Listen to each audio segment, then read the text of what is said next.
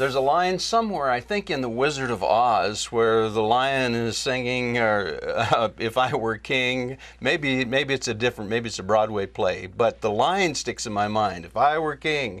Well, America seems to have a king. Sadly. Robert Brown has a thought or two about the executive powers of the executive branch. And Robert, our president seems to have coined a new phrase, and that is, "I'm going to bypass Congress." Yes, and another phrase he recently coined was, "I have a pen and I have a phone," implying the power that he has to bypass Congress and create new legislation, apparently. Well, it's working for him. Well, unfortunately. And really, Congress should be taking him into task for this. But I want to speak for just a moment on what the Constitution says and does as far as what powers the president has there. Because the executive order power does exist within the Constitution. That is something he can do. Our friend Barack will be happy to hear that. Well, yes, absolutely. He does have the power of executive order, the same as any CEO over a company has the power of executive order to give orders to his employees of that company. Now, I'm not a part of the executive branch, and so he cannot direct me in any way as part of the executive orders. Executive orders do not carry the force of law. He has the authority to implement law and send out executive orders to order them to implement laws, but those laws have to be passed by Congress. This is the very first thing it covers in the Constitution.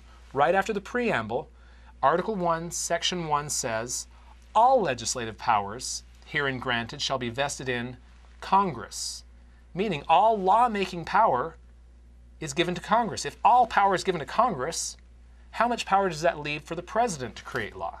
Well, he's got a magic pen. Apparently, he's been able to bypass the Congress and the Constitution. And how has he been able to effectively do that?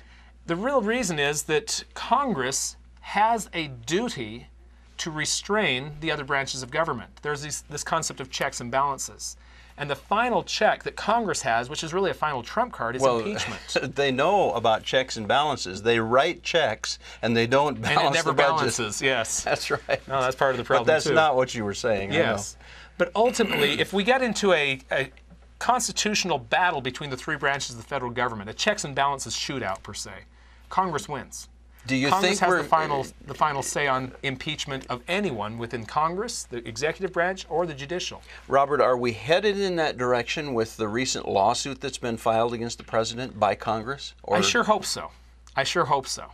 That is the idea behind it. And if it were to fly, if we were able to get a impeachment in the House and then a conviction in the Senate, which politically I don't see being able to happen right now, that would definitely be appropriate. Well, even an impeachment in the House might slow down the runaway freight train of executive orders. As with Clinton, though, it really amounts for nothing more than a little slap on the wrist unless the Senate convicts of that impeachment. I'd still love to see it happen, though.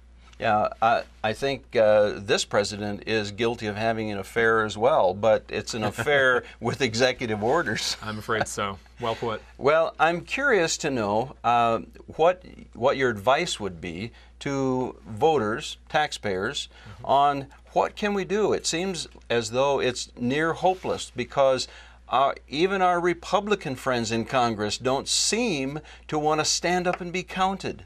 They're afraid of the opposition, it seems. So what's the solution? What should people be doing? What you're really pointing to is part of the root problem here, that Congress has the power and doesn't use it.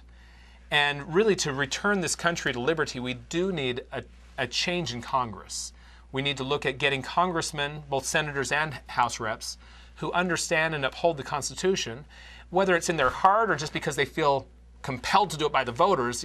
Either way will work. I would rather have people in there that really love the Constitution and advocate for it. Yes. But if nothing more than just simply having them feel, if I don't do this, I'm going to be kicked out of office, that's at least a good start. But we do need a fundamental change of the mindset in U.S. Congress.